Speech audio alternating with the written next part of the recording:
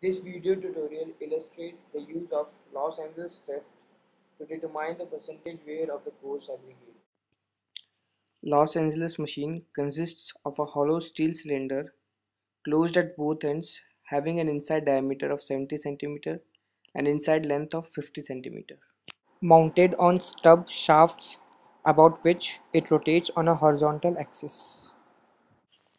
An opening is provided in the cylinder for the introduction of test sample.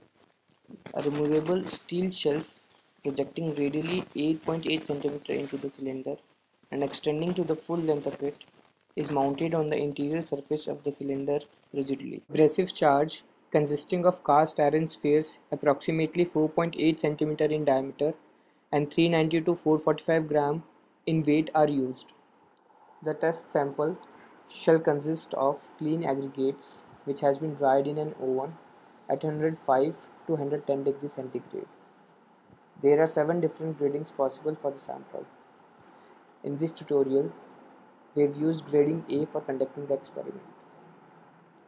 Accordingly, 12 cast iron spheres were used. The aggregate is sieved through Indian standard sieves of size 40, 25, 20, 12.5 and 10 mm such that the sample conforms to grading A.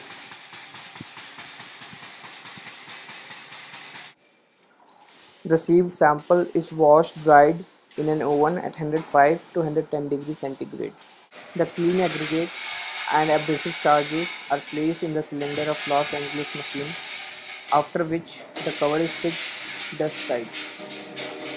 The cylinder should complete 500 revolutions for grading A, B, C and D and 1000 revolutions for grading E, F and G.